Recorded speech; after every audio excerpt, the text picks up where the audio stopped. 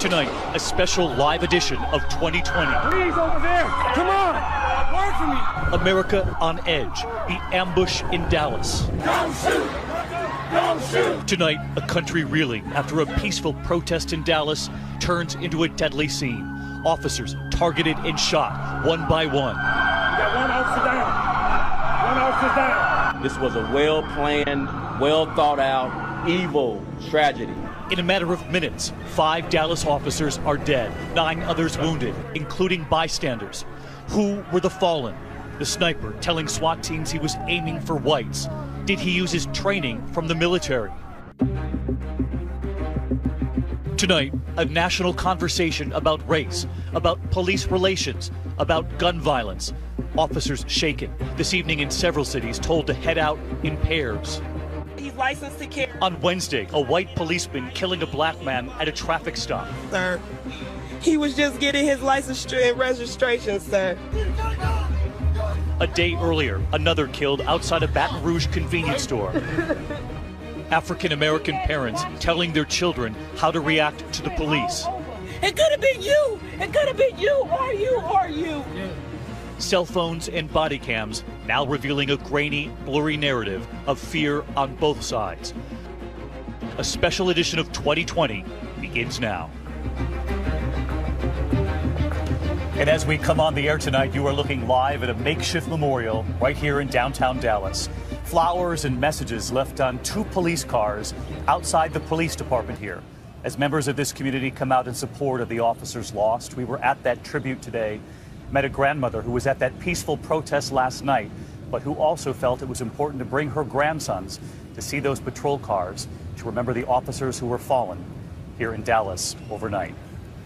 Good evening, everyone. I'm David Muir here in Dallas tonight. And I'm Elizabeth Vargas in New York, and we're here tonight live because of the events of the entire week. They have us all searching for answers. 2 black men killed during what should have been routine encounters with police, and then chaos and bloodshed in one man's violent retribution for those deaths. All day long, David's been on the ground in Dallas, where developments have been fast-moving. David? And Elizabeth, here's something that helps to put this in perspective. So far this year, the number of fatal shootings by police officers has risen over this time last year. But in the same period, so has the number of officers killed in the line of duty. Theirs is a dangerous job. And fear and outrage really on both sides seems to be fueling an endless cycle in this country, with many now demanding change after a deliberate plot here in Dallas to kill police officers overnight, one by one. Flags and flowers for the fallen. Police cars covered in makeshift memorials. A city, sadly, in need of comfort. Deep in the broken heart of Texas tonight. A dark hour for Dallas. It all began at 7 o'clock last night. A large demonstration gathering in Belo Garden, a park in downtown Dallas. No justice. No peace. No justice. No peace. Demanding change after police killed black men in Louisiana and Minnesota this week. For nearly 2 hours, everything running smoothly. Dallas police post photos and video on social media, handshakes and smiles with the protesters. The crowd estimated at 800, with 100 officers watching over. And then, just as darkness falls, you can see the moment when one protester realizes something had gone terribly wrong. And the peaceful march turns into a panicky scramble for safety. The first crack of gunfire. Some thought it was fireworks left over from the 4th of July earlier this week. Please, over there. Come on. It wasn't. Police radio broadcasting out the chilling warning. Shots fired, officer down. We got a guy with a long rifle. We don't know where the hell he's at. SWAT officers on floor 2. They're taking fire with the suspect shooting at police. The killing is not random. In the bullseye, the police. The shots fired from a parking garage at El Centro College. A gunman firing so rapidly, police at first mistakenly believe there are multiple shooters. 2 snipers, at least 2 snipers, from elevated positions as the protest rally march ended, began firing upon our officers, ambush style. 9:35 p.m., the first police officer reported killed. 5 minutes later, 2 officers are down. This graphic and shocking video shows a man with a gun engaging an officer in a one-on-one gun battle. Another witness with a camera across the street captures this angle. The killer gunning down a policeman in cold blood. You can hear the anger, the outrage, the trauma in his voice. That bastard come out there shooting. He had an M16 or something what he had. He was the one doing the shooting. Get his ass. Taking his life into his hands, the man with the camera pursues the gunman, pointing him out to the other officers. He went over there by the school. By the school. He's over there at the school. The toll now, 3 officers dead, but the carnage is not over. At 11:13 p.m., police report a 4th officer has died. Shortly before midnight, police corner a suspect in the college parking garage. They negotiate. You see him? Right there. Let me zoom in. They got him.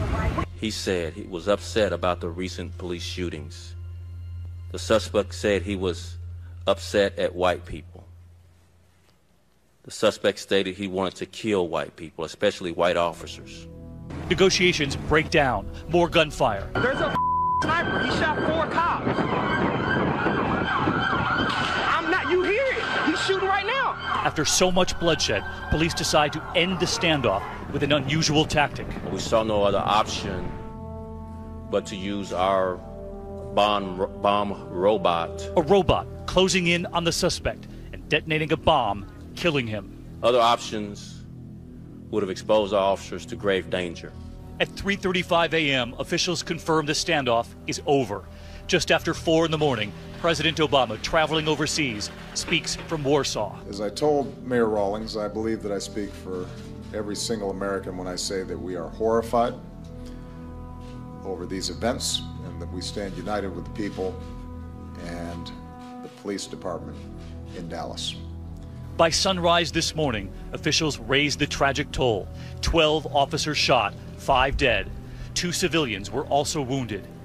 This unforgettable image, police officers at Baylor Medical Center saluting the victims in blue. Finally, just before 8 this morning, and many Americans are getting ready to go to work, the exhausted mayor and police chief of this stricken city sharing heartbreaking details of what happened on a night in July here in Dallas. We are heartbroken. It's a motorcade that in a moment will be getting ready to carry one of There are no words to describe They will head from the atrocity that occurred to our city. That burst a powerful image. Joining us here tonight is Byron Pitts, and it wasn't lost on either one of us here that overnight these were peaceful protests. Police officers weren't in riot gear as we've seen in other cities across this country. They were here in normal clothing, and they've actually made great strides, progress, this police department here. David, last night you saw protesters and police officers taking pictures together. But tonight, the grief here is palpable. Lives changed and lives taken.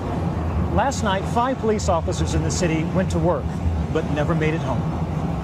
No justice! Before everything went so wrong, Shetamia Taylor was thrilled to have her 4 sons along at the protest march. She had brought them to create a memory. She had no idea how unforgettable this night would end up once the shooting started. They all began to run, scattered. And she said as she started to run, she caught a bullet in the back of her right leg. She immediately jumped on top of one of her boys, the 15-year-old. She jumped on top to cover him on the ground as she pushed him in between 2 cars and the curb. Her sister Teresa says Shetamia had laid there for 5 minutes not realizing she was shot and not knowing where the other 3 boys went as she sheltered her son with her body. He was just scared. He didn't say much. When we walked into the hospital, he just grabbed our necks and hugged us. He's covered in his mom's blood. The family was reunited at the hospital, thankful the boys were okay, and Shetamia wasn't much worse. That's our youngest sister, and the only thing we can do is feel relief when we walk in and see it was just her leg. In fact, though she would require surgery, Shetamia was far more concerned with the fate of the police officers. We're watching the news in the hospital room, and all she can do is say, Lord, be with those families of those police officers. And that's what she kept repeating. That haunting video image of a deranged killer will not soon be forgotten. A total of 5 officers murdered, a motorcade taking bodies from the hospital to funeral homes. They were Senior Corporal Lauren Ayers, had been on the Dallas Police Force for 14 years, 55-year-old Sergeant Michael Smith, a father of 2 young girls, and a one-time Army Ranger. 32-year-old Officer Patrick Zimmeriffa, a husband and father of an infant daughter. He had survived 3 tours in Iraq. 40-year-old Officer Michael Kroll, a native of Michigan. He had been on the Dallas force since 2007. And 43-year-old Transit Officer Brent Thompson, who had just gotten married 2 weeks ago. And it said on his LinkedIn profile, "I'm constantly looking for different ways to serve the department." This is a family member of someone who has been shot tonight, I'm told. Let's listen. 7 others were injured, among them 39-year-old Transit Officer Misty McBride, mother of 10-year-old Hunter. Just happy that she was okay, that she can live on to tomorrow, and that I'm just glad that she's alive, really. I said that I love you, and that I'm glad you're here. McBride's father, Richard, was equally relieved. Shot in the arm and it broke her shoulder, and she was shot in the abdomen and it went in one side and just out the other side. She's fine, but they said, you know, there's a lot of people a lot worse off than her. All of the survivors are expected to make a full recovery. And Davey, that is encouraging news in a night where there's so little in the city. We need the good news, Yeah. Byron. Thank you. You know, you've talked to the families here. You talked to all of them, the families of the officers, and they'll tell you that they know every day they fear that that phone call could come during their loved one's shift. And one of those families that got the call lost a son, a brother, a young father last night, devoted to his baby girl. Tonight, right here, the family of Patrick Zamaripa. He wanted to be a police officer since he was a little boy, and his mother and his sister talked to me just a short time ago. Valerie and Laura, thank you so much for joining us. And of course, our thoughts and prayers are with you tonight after the loss of Patrick, your beloved brother and your son. And Valerie, I know that your son wanted to be a police officer ever since he was a little boy. Tell us about it. Yes, ever since he was a little boy, he talked about becoming a police officer. And that was his dream, and he fulfilled his dream. Laura, do you remember your brother playing around the house, pretending and hoping one day to be that officer? He got his jump start as being a military police in the Navy. You were the one who helped suggest to him that perhaps he should join the military, and he became quite accomplished in Special Forces for the Navy. Yeah, he didn't have a plan, so I came home, and I said, well, let's go to MEPS. Get you enlisted, you can be a military police, and that'll put you in the right direction. And sure enough, he ended up loving it. And Laura, do you remember when he came home and had decided to become a police officer back here at home in Texas? Yes, I do. He was motivated, he was pumped, he was ready to go. And he got here and he did exactly what he was going to say he was going to do. He had the support of all of us, and we backed him. We were so proud of him. I know that he often thought about his own children. They were his pride and joy, his stepson and his little girl. And I read that he said when she arrived, "Daddy's got your back, my new reason for life." How is Lincoln doing, and are you all thinking about her tonight? Oh, yes, most definitely. She's on our mind and in our prayers. She's with her mother somewhere else right now. And how come they not be in our thoughts and prayers? And I just don't know how she's going to be looking for him and not see him anymore. She loves him. She loves her dad very much. Yes, she does. And she looks just like him. I heard as a father he was very much involved, often carrying his gear in one arm and the diaper bag in the other. That was for sure all the time. When he would be getting ready to go to work, if he didn't have a sitter, he would call me and say, "Mom, I got to drop off Lincoln." What would you say to the country tonight about all of the police officers who put their lives on the line every day, like your brother did and your son did last night here in Dallas? To just be safe. Rely on your partners. Be safe. Support each other. What do you hope to carry on for him in the eyes of his little girl that he loves so much?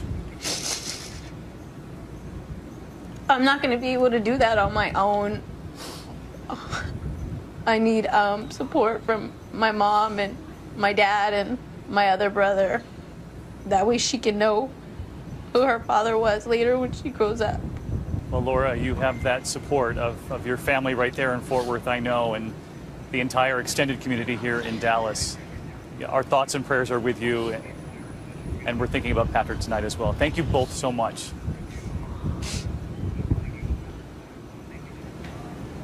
Thank you. Our thanks to Laura and to Valerie tonight. And of course, we're thinking about Patrick and all of those officers who were lost, Elizabeth. And as you heard from them right there, they're counting on their extended family and this entire community to really help raise that little girl.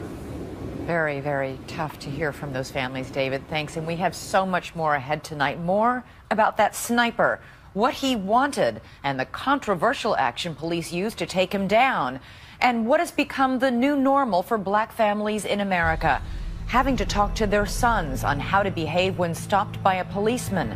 They call it the talk. And as we go to our break, video just now of thousands marching in downtown Atlanta, coming face to face with the police as the Georgia NAACP calls for a weekend of reflection and peaceful protest. We'll be right back.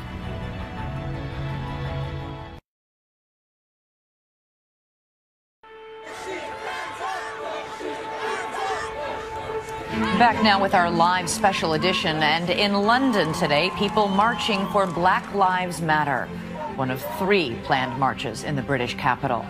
And we're back with tonight's special live edition. In a politically charged time just before 2 conventions in this presidential election, with outrage and fear across the country, we have some answers tonight on who the sniper was. But as you'll see, there are questions that may never be answered. Pierre Thomas is here now with more. Good evening, Pierre. Elizabeth, police say it was law enforcement's worst nightmare, a cold-blooded killer motivated by race, targeting women and men because they wore the badge. Authorities say Micah Xavier Johnson went hunting for police, specifically white officers. He said he was upset about the recent police shootings. The suspect said he was upset at white people. The suspect stated he wanted to kill white people, especially white officers. According to police, that racial hatred ran deep. His Facebook page reveals some of that rage against police. He liked the page which said, "Kill everything blue that moves." Law enforcement sources tell ABC News Johnson was armed for his shooting spree with an assault rifle and 2 handguns. Today, police searching Johnson's home in Mesquite, Texas, finding bomb-making materials, ballistic vests, rifles, and a personal journal of armed combat tactics. Johnson served in the Army Reserve from 2009 to 2015, doing a tour in Afghanistan. Neighbors in this quiet suburb of Dallas, where Johnson once attended high school, were stunned that the killer was living among them. This guy lived around the corner from me and was willing to take people's lives that he didn't even know. You know, it's scary. Another neighbor told us he recently saw Johnson doing what looked like tactical Army training in his backyard, crawling on the ground with a gun. But Micah's sister took to Facebook today to say that that was not the man she knew, writing, "I keep saying it's not true. My eyes hurt from crying." At least 2 snipers from elevated positions as the protest rally march ended began firing upon our officers, ambush style. Initially, police thought they had a suspect. A tweet from the Public Information Office reads, "All right, Dallas, we think this is one of our suspects. Help us find him." And by 12:30 Central Time, there was news that 3 suspects were in custody. At the same time, police were negotiating with a 4th suspect who turned out to be Johnson. The suspect has told our negotiators that the end is coming and he's going to hurt and kill more of us. But early this morning, the one man they initially thought was a suspect had been cleared. The tweet read, "This man cooperated, was interviewed, released. He is not a suspect, person of interest." We received a phone call that my face was on there as a suspect, and immediately I flagged down a police officer. Tonight, police increasingly believe the Dallas shooting spree is the work of a lone gunman. At this time, there appears to have been one gunman with no known links to or inspiration from any international terrorist organization. Those 3 alleged suspects arrested last night have been released, but authorities continue to look into Johnson's background to make sure he operated alone. Police praying Johnson was a lone wolf but taking no chances. Tonight they're going through his computers and phones to make sure there's no one else.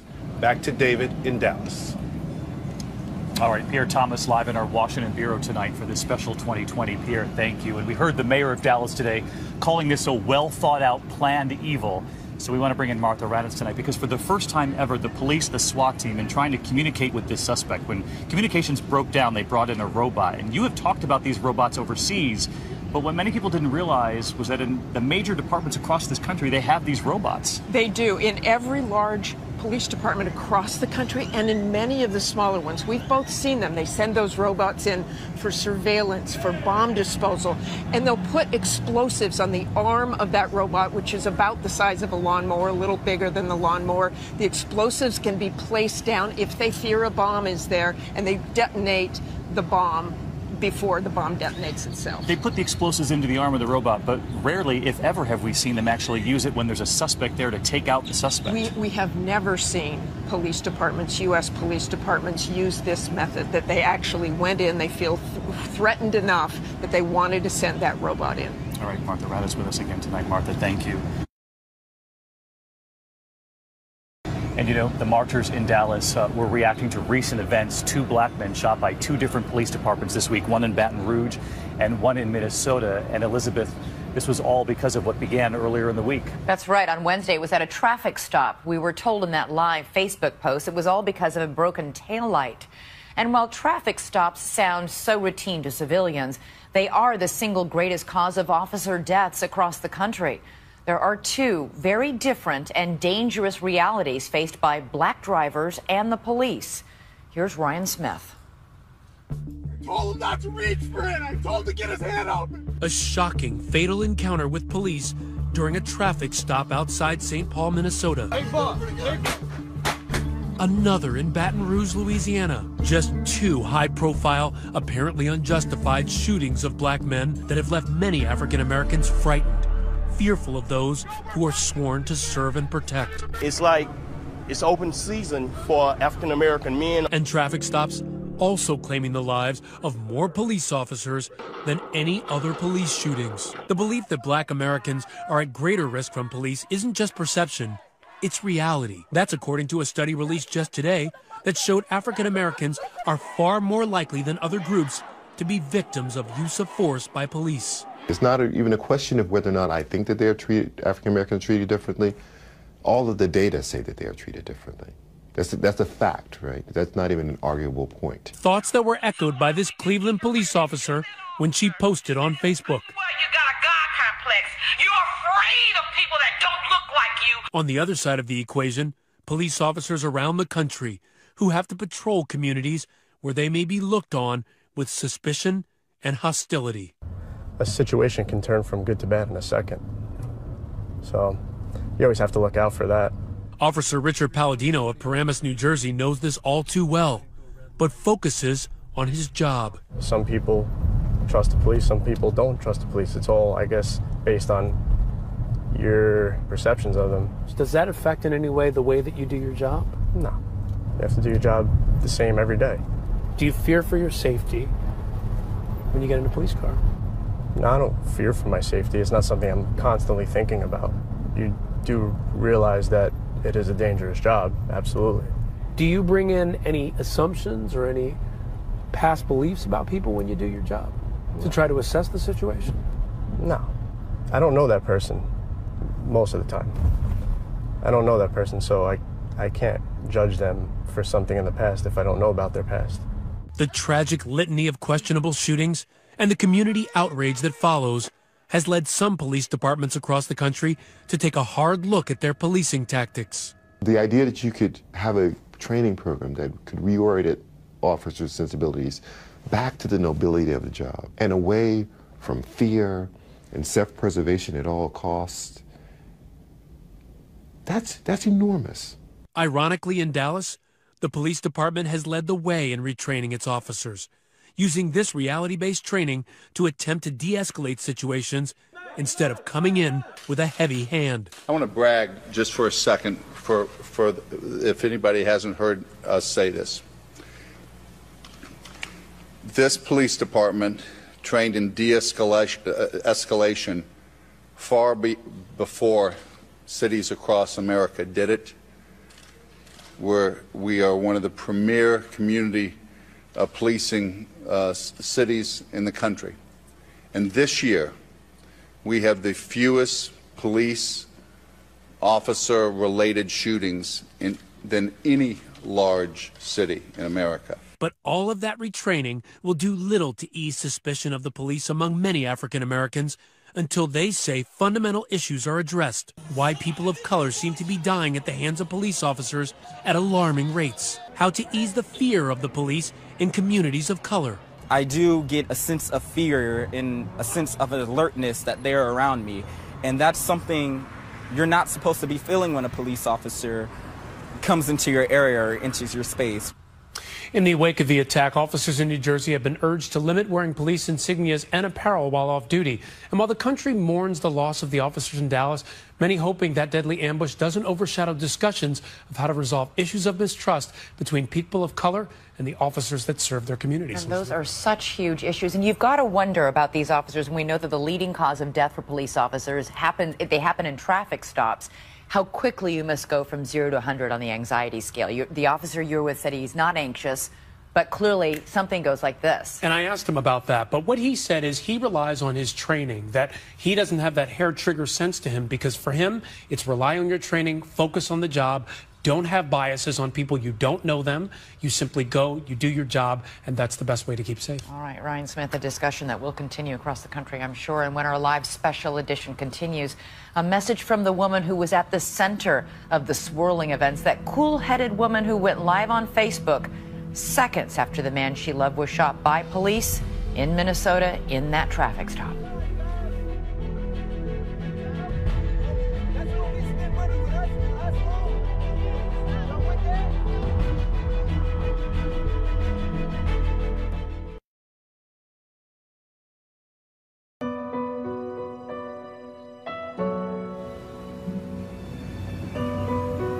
We're back now with our live special edition of 2020 Ambush in Dallas. And as night is falling here in downtown Dallas on that impromptu memorial right there in front of the police headquarters, you can see there are 2 patrol cars there. And all day long, people from this community have been showing up with flowers, with letters. Families have written letters about the importance of the police officers protecting their communities, and people embracing there tonight outside those cars, and photographers capturing the images for this community. It all comes after the events of this past week seeming to collide into a perfect storm of fear in many communities, fear about the injustices they've witnessed, and fear for many of the officers out on the beat. One of the most chilling scenes this week has now been seen by millions when a young woman pulled out her phone and live streamed on Facebook for several minutes after a deadly police shooting. Her boyfriend had just been shot in the passenger seat right next to her. Her calm narration, with the officer still standing at that window holding his gun, left many speechless. ABC's Gio Benitez is in Minnesota. David, good evening to you. We are outside the governor's mansion here in Minnesota, and just take a look. So many demonstrators are still here tonight. They've been here since Wednesday night when this story went viral. Wednesday night, 9 p.m., 2 officers from the St. Anthony Police Department in Minnesota spot and pull over a white Oldsmobile. In that car, Diamond Reynolds with her boyfriend Philando Castile and her 4-year-old daughter Deanna. According to Reynolds, Castile told the officer he was carrying a licensed gun. He's licensed to carry. What happens next will further incite a country already in crisis. Officer Geronimo Yanez pulls his gun and begins firing at Castile. And Diamond makes the critical decision to grab her phone and start live streaming on Facebook. He was trying to get out his ID and he was reaching for his wallet, and the officer just shot him in his arm. Reynolds calm and clear. Remember, her 4-year-old daughter Deanna is in the back seat. We're back. I will, sir. No worries. I will. I told him not to reach for it. I told him to get his hand out. You told him to get his ID, sir, and his driver's license. Oh my God, please don't tell me he's dead. Then officers, guns drawn, order Reynolds out of the car and place her on the ground in handcuffs. Police perform CPR on Castile on the street, while Reynolds, now detained in a patrol car, finally breaks down. Her young daughter comforts her. Ah! It's okay, I'm right here at you.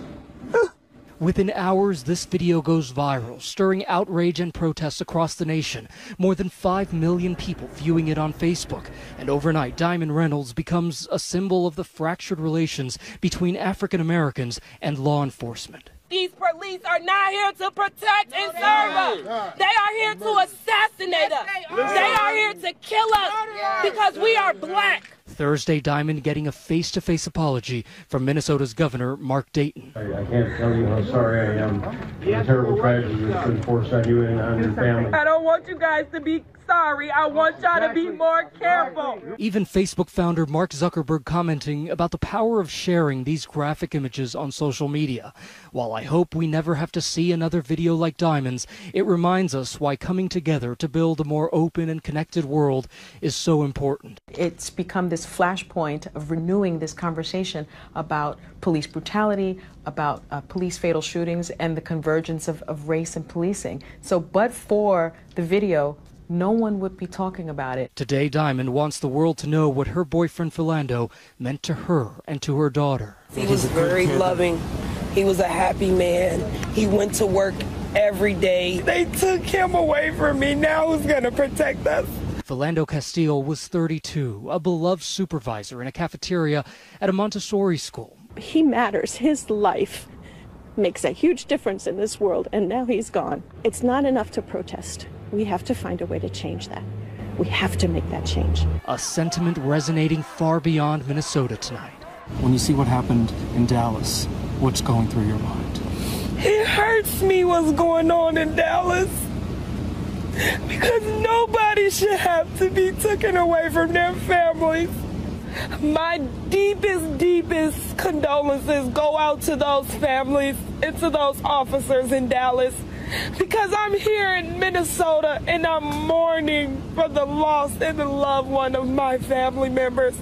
So I know that those people in Dallas are hurting. Hurting like the 4-year-old little girl who comforted her mom in the midst of such horror. How's your little girl doing? We're just gonna try to keep her as energetic and let her embrace her child life. Today she graduated from preschool with the man she loved not there to cheer her on. And back out here live in Minnesota, we should tell you that the county attorney here is still deciding whether he'll use a grand jury to determine if charges should be brought against these officers. Elizabeth. All right, Gio, that video was absolutely searing. It has been almost 2 years since Michael Brown was shot and killed by a police officer in St. Louis. The Black Lives Matter movement has protested again and again. Lawmakers have grieved with families. Body cams have become a byword in policing. But as our nation struggles to overcome racism, many are asking, has anything changed? It is a citizen army of iPhones that has ignited shock and anger at what really happens in the streets between police officers and the people. Eric Garner, suspected of illegally selling cigarettes, fought and died after being placed under chokehold during his arrest. When Eric Garner was choked, brought down, and really killed on video, that struck a chord with not only the African American community, but the American community. Despite that video, officers were never indicted. But the white-hot spotlight of publicity did ignite a movement as protesters across the country railed against police brutality against African Americans. It didn't stop there. 1 month later, 18-year-old Michael Brown was shot and killed by police officer Darren Wilson in a street in Ferguson, Missouri. Soon, protesters and police were squaring off in violent confrontations as the city burned. His shooting was found to be justified. The grand jury decision not to indict Officer Darren Wilson. Hands up! Don't shoot! Hands up! And protests were heard around the world, from city streets to LeBron James on the courts. That's why we walk through Ferguson with our hands up. To John Legend and Common at the Oscars. We see you, we love you, and march on. God bless you. Yet, despite the glare of publicity and the frustration of a black American president, we need to recognize that this is not just an issue for Ferguson. This is an issue for America. America continues to be confronted with African Americans dying at the hands of police. Tamir Rice, Walter Scott, Freddie Gray. Is it an epidemic, or are we just finally seeing what has been happening all along? If you talk to a lot of people, this is simply an exposing of what has always happened. According to the Washington Post, out of thousands of police shootings since 2005, only 54 officers have been charged. I think, though, that things are getting better, because if you look in the past 18 months, there have been more charges brought against officers in these shootings than ever before. And so I think now, with the sort of ubiquity of camera phones everywhere, we will see a change. We will see officers being held more accountable. And yet, this past week, as the graphic videos of police violence play out for the nation to see, the difficult questions are front and center once again. How far have we come? What more must we do? Questions to be debated in the coming days, and we'll be back in a moment with a look at what very few white families have had to deal with, what families of color call the talk, when we return. And you're looking at flags flying across the country, half-mast, in honor of all the victims this week.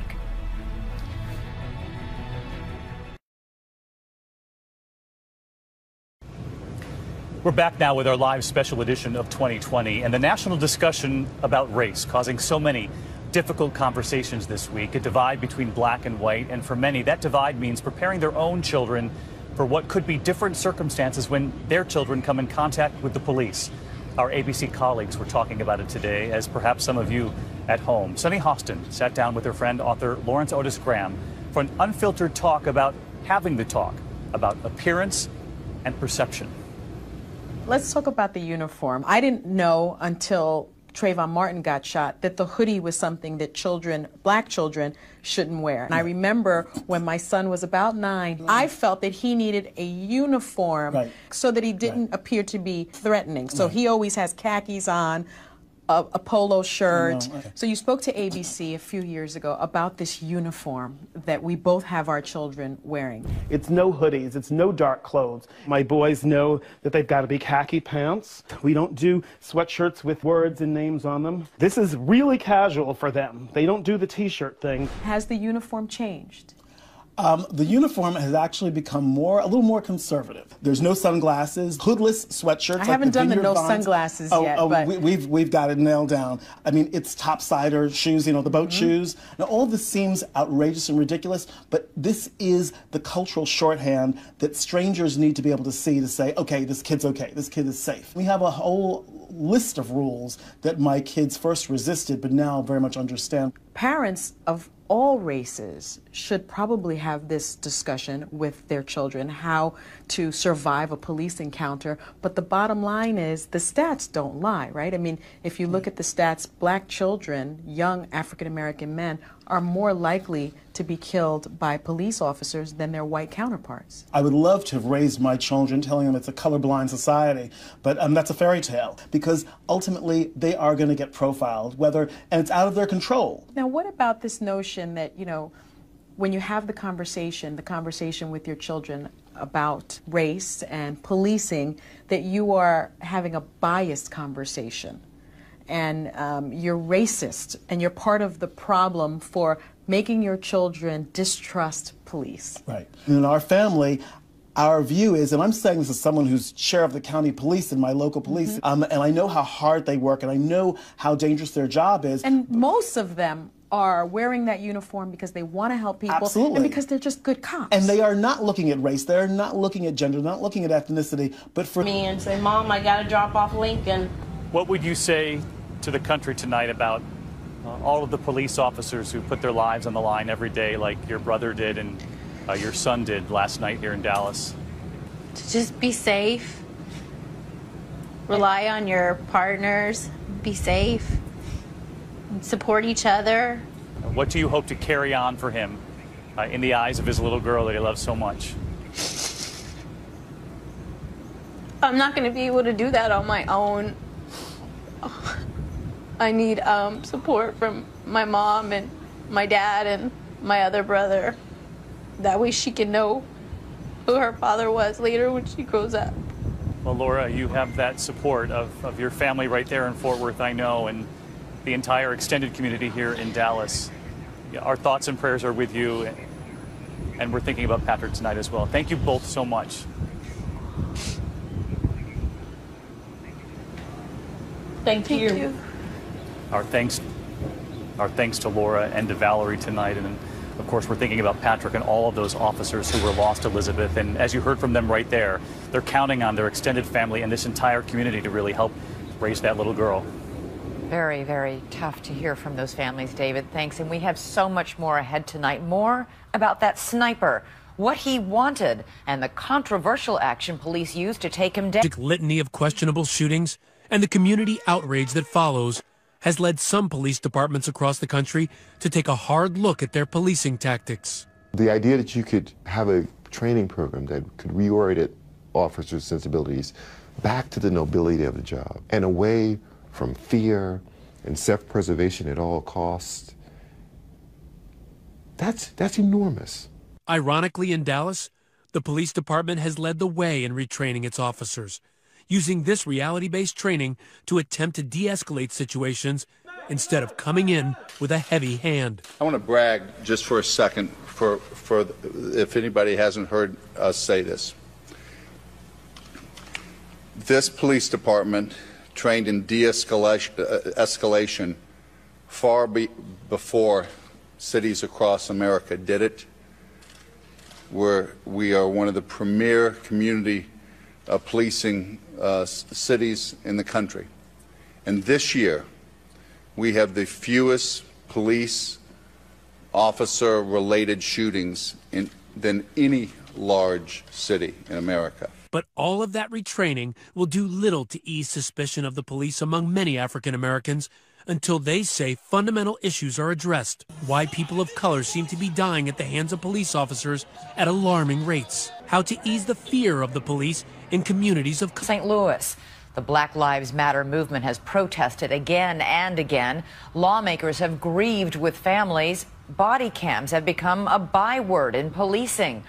But as our nation struggles to overcome racism, many are asking, has anything changed? It is a citizen army of iPhones that has ignited shock and anger at what really happens in the streets between police officers and the people. Eric Garner, suspected of illegally selling cigarettes, fought and died after being placed under chokehold during his arrest. When Eric Garner was choked, brought down, and really killed on video, that struck a chord with not only the African American community, but the American community. Despite that video, officers were never indicted. But the white-hot spotlight of publicity did ignite a movement as protesters across the country railed against police brutality against African Americans. It didn't stop there. 1 month later, 18-year-old Michael Brown was shot and killed by police officer Darren Wilson in a street in Ferguson, Missouri. Soon, protesters and police were squaring off in violent confrontations as the city hoping that deadly ambush doesn't overshadow discussions of how to resolve issues of mistrust between people of color and the officers that serve their communities. And those are such huge issues. And you've got to wonder about these officers. And we know that the leading cause of death for police officers happen in traffic stops.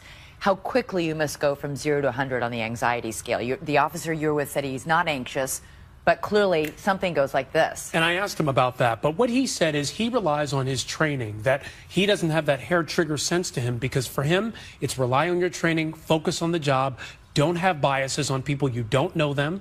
You simply go, you do your job, and that's the best way to keep safe. All right, Ryan Smith, a discussion that will continue across the country, I'm sure. And when our live special edition continues, a message from the woman who was at the center of the swirling events, that cool-headed woman who went live on Facebook seconds after the man she loved was shot by police in Minnesota in that traffic stop.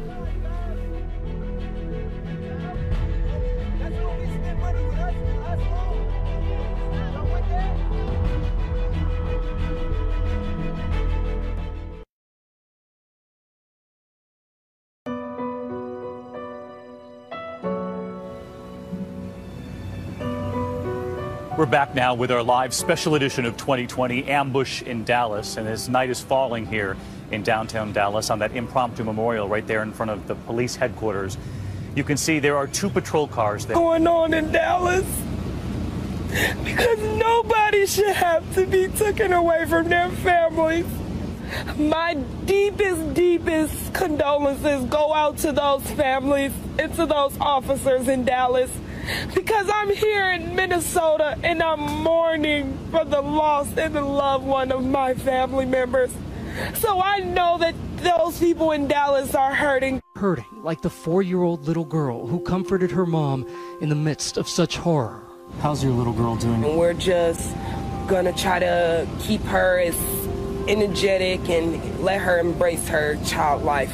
Today she graduated from preschool with the man she loved not there to cheer her on. And back out here live in Minnesota, we should tell you that the county attorney here is still deciding whether he'll use a grand jury to determine if charges should be brought against these officers. Elizabeth. All right, Gio, that video was absolutely searing. It has been almost 2 years since Michael Brown was shot and killed by a police officer in St. Louis. The Black Lives Matter movement has protested again and again. Lawmakers have grieved with families. Body cams have become a byword in policing. But as our nation struggles to overcome racism, many are asking, has anything changed? It is a citizen army of iPhone. Led the way in retraining its officers, using this reality-based training to attempt to de-escalate situations instead of coming in with a heavy hand. I want to brag just for a second for if anybody hasn't heard us say this. This police department trained in de-escalation far before cities across America did it. We are one of the premier community policing cities in the country. And this year, we have the fewest police officer-related shootings than any large city in America. But all of that retraining will do little to ease suspicion of the police among many African Americans until they say fundamental issues are addressed. Why people of color seem to be dying at the hands of police officers at alarming rates. How to ease the fear of the police in communities of color. I do get a sense of fear and a sense of alertness that they're around me. And that's something you're not supposed to be feeling when a police officer comes into your area or enters your space. In the wake of the attack, officers in New Jersey have been urged to limit wearing police insignias and apparel while off duty. And while the country mourns the loss of the officers in Dallas, many hoping that deadly ambush doesn't overshadow discussions of how to resolve issues of mistrust between people of color. Transit officer Misty McBride, mother of 10-year-old Hunter. Just happy that she was okay, that she can live on to tomorrow, and that I'm just glad that she's alive, really. I said that I love you and that I'm glad you're here. McBride's father, Richard, was equally relieved. Shot in the arm and it broke her shoulder, and she was shot in the abdomen and it went in one side and just out the other side. She's fine, but they said, you know, there's a lot of people a lot worse off than her. All of the survivors are expected to make a full recovery. And Davey, that is encouraging news in a night where there's so little in the city. We need the good news, Byron. Thank you. You know, you've talked to the families here. You talked to all of them, the families of the officers, and they'll tell you that they know every day they fear that that phone call could come during their loved one's shift. And one of those families that got the call lost a son, a brother, a young father last night, devoted to his baby girl. Tonight, right here, the family of Patrick Zamaripa. He wanted to be a police officer since he was a little boy, and his mother and his sister talked to me just a short time ago. Valerie and Laura, thank you so much for joining us. And of course, our thoughts and prayers are with you tonight after the loss of Patrick, your beloved brother and your son. And Valerie, I know that your son wanted to be a police officer ever since he was a little boy. Tell us about it. Yes, ever since he was a little boy, he talked about becoming a police officer. And that was Byron Pitts, and it wasn't lost on either one of us here that overnight these were peaceful protests. Police officers weren't in riot gear, as we've seen in other cities across this country. They were here in normal clothing, and they've actually made great strides, progress, this police department here. David, last night you saw protesters and police officers taking pictures together. But tonight, the grief here is palpable. Lives changed and lives taken. Last night, 5 police officers in the city went to work, but never made it home. No justice! Before everything went so wrong, Chatamika Taylor was thrilled to have her 4 sons along at the protest march. She had brought them to create a memory. She had no idea how unforgettable this night would end up once the shooting started. They all began to run, scattered, and she said as she started to run, she caught a bullet in the back of her right leg. She immediately jumped on top of one of her boys, the 15-year-old. She jumped on top to cover him on the ground as she pushed him in between 2 cars and the curb. Her sister Teresa says Chatamika had laid there for 5 minutes not realizing she was shot and not knowing where the other 3 boys went as she sheltered her son with her body. He was just scared. He didn't say much. When we walked into the hospital, he just grabbed our necks and hugged us. He's covered in his mom's blood. The family was reunited at the hospital, thankful the boys were okay. And Chatamika wasn't much worse. That's our youngest sister. And heard to our city. That burst a powerful image. And joining us here tonight is Byron Pitts, and it wasn't lost on either one of us here that overnight these were peaceful protests. Police officers weren't in riot gear, as we've seen in other cities across this country. They were here in normal clothing, and they've actually made great strides, progress, this police department here. David, last night you saw protesters and police officers taking pictures together. But tonight, the grief here is palpable. Lives changed and lives taken. Last night, 5 police officers in the city went to work, but never made it home. No justice! Before everything went so wrong, Chatamika Taylor was thrilled to have her 4 sons along at the protest march. She had brought them to create a memory. She had no idea how unforgettable this night would end up once the shooting started. They all began to run, scattered, and she said as she started to run, she caught a bullet in the back of her right leg. She immediately jumped on top of one of her boys, the 15-year-old. She jumped on top to cover him on the ground as she pushed him in between 2 cars and the curb. Her sister Teresa says Chatamika had laid there for 5 minutes not realizing she was shot and not knowing where the other 3 boys went as she sheltered her son with her body. He was just scared. He didn't say much. When we walked into the hospital, he just grabbed our necks and hugged us. He's covered in his mom's blood. The family was We're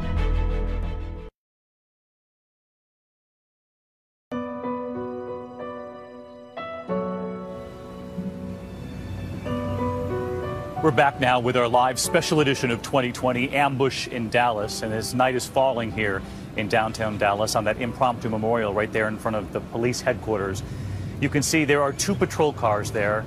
And all day long, people from this community have been showing up with flowers, with letters. Families have written letters about the importance of the police officers protecting their communities, and people embracing there tonight outside those cars, and photographers capturing the images for this community. It all comes after the events of this past week seeming to collide into a perfect storm of fear in many communities, fear about the injustices they've witnessed, and fear for many of the officers out on the beat. One of the most chilling scenes this week has now been seen by millions when a young woman pulled out her phone and live streamed on Facebook for several minutes after a deadly police shooting. Her boyfriend had just been shot in the passenger seat right next to her. Her calm narration, with the officer still standing at that window holding his gun, left many speechless. ABC's Gio Benitez is in Minnesota. David, good evening to you. We are outside the governor's mansion here in Minnesota, and just take a look. So many demonstrators are still here tonight. They've been here since Wednesday night when this story went viral. Wednesday night, 9 p.m. is in the back seat. We're back. I will, sir. No worries. I will. I told him not to reach for it. I told him to get his hand out. You told him to get his ID, sir, and his driver's license. Oh my God, please don't tell me he's dead. Then officers, guns drawn, order Reynolds out of the car and place her on the ground in handcuffs. Police perform CPR in Castile on the street, while Reynolds, now detained in a patrol car, finally breaks down. Her young daughter comforts her. touch him. Within hours, this video goes viral, stirring outrage and protests across the nation. More than 5 million people viewing it on Facebook. And overnight, Diamond Reynolds becomes a symbol of the fractured relations between African Americans and law enforcement. These police are not here to protect and serve us. They are here to assassinate us. They are here to kill us because we are black. Thursday, Diamond getting a face-to-face apology from Minnesota's Governor Mark Dayton. I can't tell you how sorry I am for the terrible tragedy that's been forced on you and on your family. I don't want you guys to be sorry. I want y'all to be more careful. Even Facebook founder Mark Zuckerberg commenting about the power of sharing these graphic images on social media. While I hope we never have to see another video like Diamond's, it reminds us why coming together to build a more open and connected world is so important. It's become this flashpoint of renewing. Heartbroken. It's a motorcade that in a moment will be getting ready to carry one of There are no words to describe They will head from the atrocity that occurred to our city. That burst of powerful image. Joining us here tonight is Byron Pitts, and it wasn't lost on either one of us here that overnight these were peaceful protests. Police officers weren't in riot gear as we've seen in other cities across this country. They were here in normal clothing, and they've actually made great strides, progress, this police department here. David, last night you saw protesters and police officers taking pictures together. But tonight, the grief here is palpable. Lives changed and lives taken. Last night, 5 police officers in the city went to work, but never made it home. No justice! Before everything went so wrong, Chitamega Taylor was thrilled to have her 4 sons along at the protest march. She brought them to create a memory. She had no idea how unforgettable this night would end up